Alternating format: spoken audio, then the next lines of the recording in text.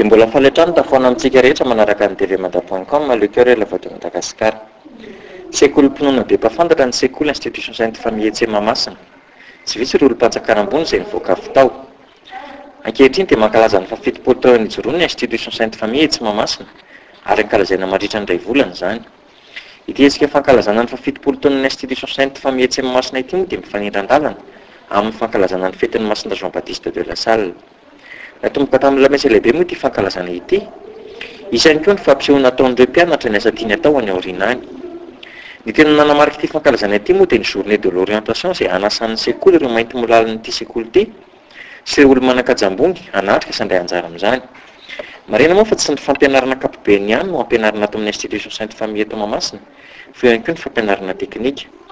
Ankoatr'izay moa ny fampianarana amin'ny ambaratonga ambony dia efa mijoro eny soavabaobaoka ary nampitondrainy ny anarana hoe info centre de la Salle.